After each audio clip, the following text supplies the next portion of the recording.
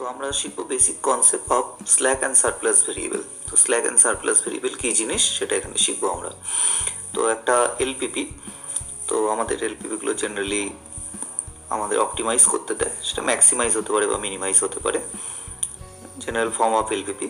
তো একটা এলপিপি যদি ইকুয়াল থাকে, তার কনস্ট্রেন্টসগুলো যদি সব ইকুয়ালিটি হোল্ড করে, তাহলে আমরা বলবো স্ট্যান্ডার্ড ফর্মে। তো স্ট্যান্ডার্ড ফর্মে যদি না থাকে, তাহলে না থাকে মিনস হচ্ছে আইদার কনস্ট্যান্টসগুলো লেস দ্যান ইকুয়াল থাকবে অথবা গ্রেটার ইকুয়াল টু থাকবে, এর সাথে রিলেশনটা এরকমভাবে থাকবে।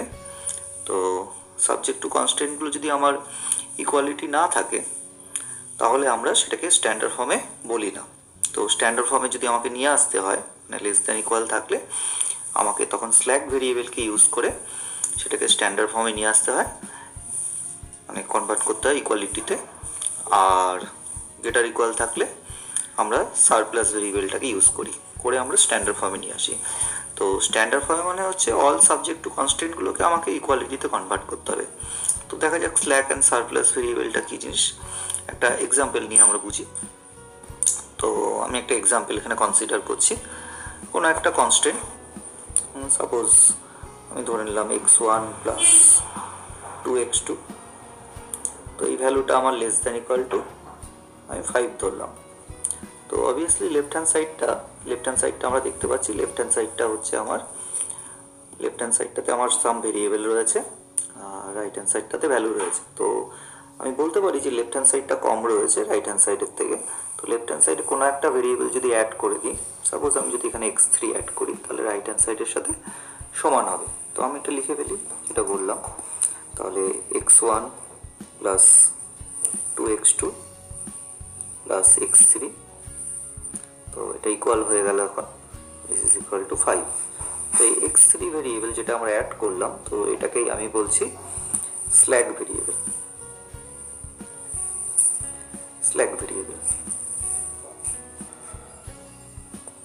তো আমরা আরেকটা এক্সাম্পল কনসিডার করছি।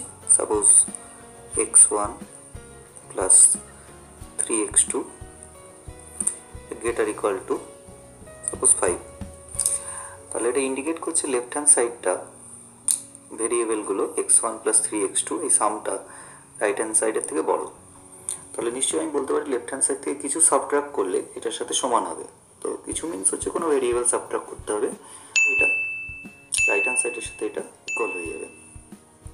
তো আমি ধরে নিচ্ছি x1 প্লাস 3x2, ধরে নিচ্ছি x3টা সাবট্রাক্ট করে দিলাম, তাহলে x3 সাবট্রাক্ট করে দিলে দিস বিকামস ইকুয়ালিটি।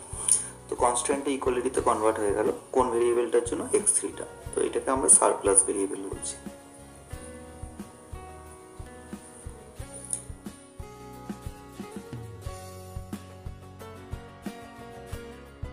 ভেরিয়েবলটা ইউজ করে গিভেন এলপিপিটাকে কনভার্ট করতে হবে ইনটু স্ট্যান্ডার্ড ফর্মে কনভার্ট করতে হবে। তো প্রবলেমটা দেখুন কি দিয়েছে।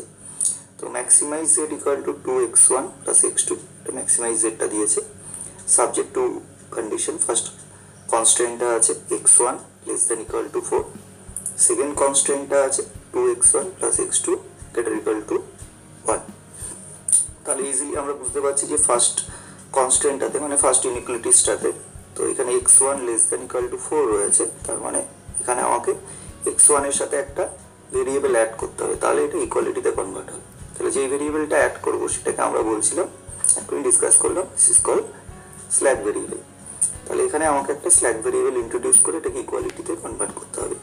নেক্সট এখানে আমরা দেখতে পাচ্ছি যে লেফট হ্যান্ড সাইডটা greater equal to right hand side রয়েছে, এই ইনইকুয়ালিটিসটাতে লেফট হ্যান্ড সাইড থেকে কিছু সাবট্রাক্ট করতে হবে। This variable is called surplus variable. তাহলে আমরা লিখতে পারি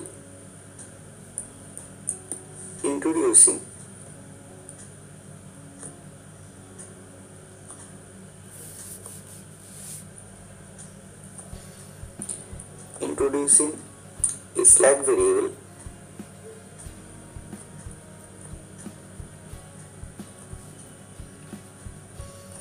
suppose slack variableটাকে আমি x3 বললাম, x3 and a surplus variable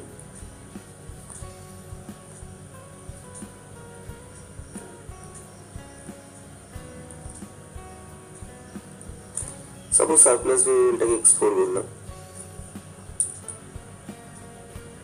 we rewrite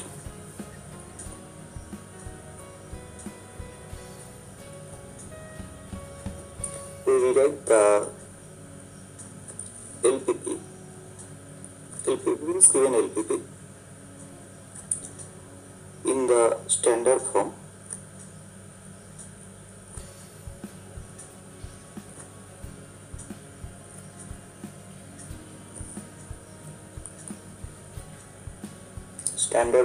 as, তো স্ট্যান্ডার্ড ফর্ম এটাকে কনভার্ট করে লিখছি max z equal to 2x1 plus x2। এবার যে স্ল্যাক সারপ্লাস ভেরিয়েবলগুলো নিয়েছি তার আগে আমরা একটা 0 into x3 plus 0 into x4 দিয়ে লিখে দেবো। সাবজেক্ট টু কন্ডিশনসগুলো লিখবো সাবজেক্ট টু। তো ফার্স্ট এটা হয়ে যাচ্ছে x1 প্লাস x3, এখানে আমি x3টা নিয়েছি slack variable, x1 plus x3 this is equal to 4। আর সেকেন্ডটা হয়ে যাচ্ছে 2x1 plus x2 minus x4 equal to 1, যেখানে x1 x2 x3 মানে সব ভেরিয়েবলগুলো